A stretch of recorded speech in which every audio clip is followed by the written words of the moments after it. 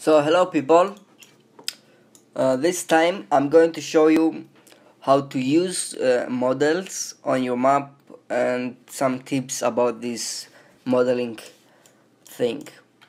First of all, you need Half-Life Model Viewer. I give a link on the description, download it. So when you download it, just extract it somewhere. I will extract it on the desktop, and then you have to open it, the HLMPX. As you see, there's the window. You can put load models and see how they look. For example, I will use this model Skullcross 2, and here it is. If it doesn't open your model file, it means it won't work, or it's somehow not correctly made. So as you see, we got one model here. To put this model on your map, you need to do this stuff. Open Valve Hammer Editor, open some project you got or anything, and you have to put it. For example, it's cross. You click on the entity tool and you scroll up and find Cycle Sprite. You put Cycle Sprite there or anywhere you like. You can move it up or something. Then right click on it, properties, and you see here on the name you put anything you want or you don't. Pitch your you don't use it. Render effects, you don't have to use it. Render mode, I think normal light is fine. Effects amount, if you want it more visible or not. Effects color, animation, and frame rates. Animation, I think you have to, it's the speed of your model. If it's moving, it's 1 until 10. So if it's school with flames, I'll just put 3. If you put some flames, I mean, and of frame rate 3 as well. Now to use this model I made on the desktop, you don't just browse it and put it there. For example, if you do this and you see now it's done, but it won't load. You need to do this. Right click, properties, then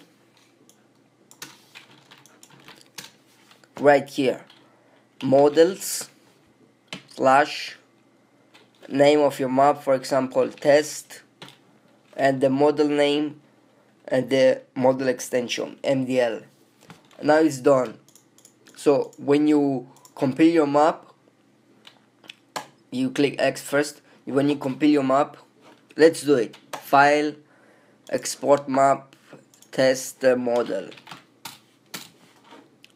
You see, when you compile your map right now, your map will be compiled with this model file. So if it will be missing, then you can't run your map. You have to put some model on this directory you just made for this model, right?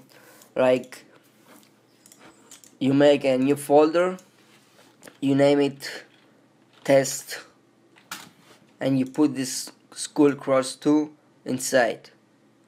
Then you go copy it, open your C-Strike or Half-Life, whatever, and you see here I got models folder and I paste it here to test.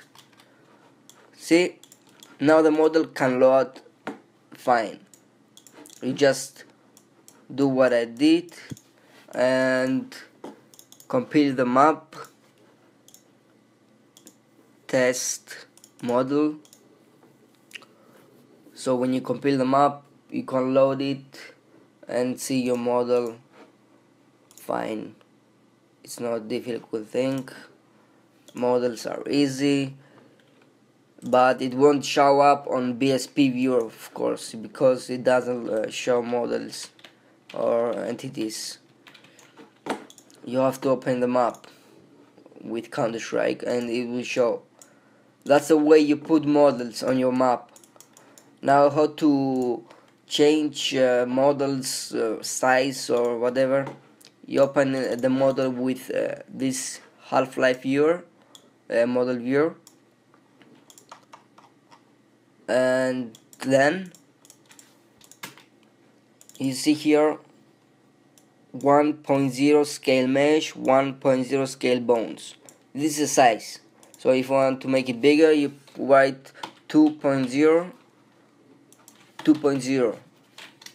and click scale bones, scale mesh. Now it's too much bigger. You see? Right. And you can change the opacity or anything you like with this program. Is an important thing too.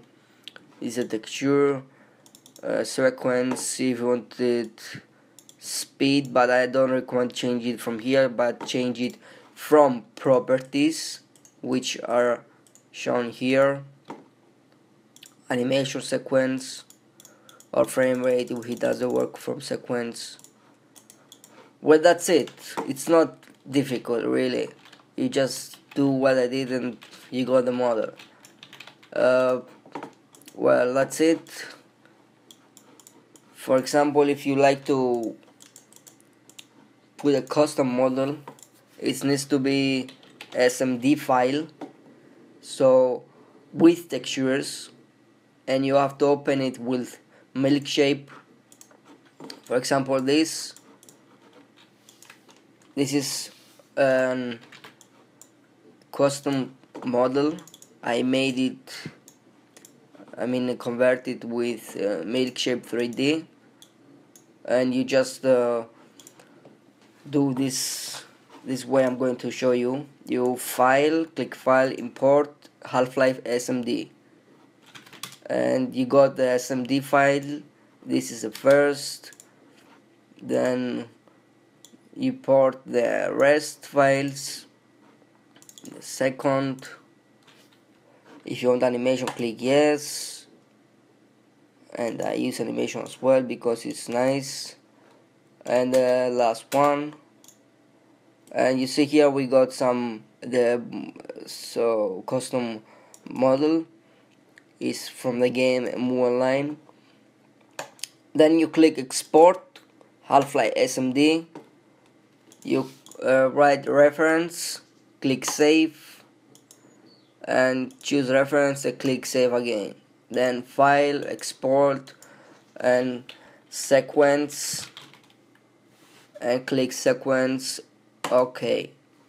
Now you go to tools, Half-Life, generate QS file. For example, merchant animal. You click tools, Half-Life, compile QS file, and compile this QS file you made. Click OK. It's done. You see, you got the file. You see it's moving fast. Let's say it's sequence from here, and if it's still fast, then you have to change the sequence, the fast speed from Valve Hammer Editor from the properties. Thank you very much for watching again. I hope you understand. If you have any questions, just drop a comment again. And that's it. You got the files for Half-Life model viewer on the description. And see you again. Thank you very much.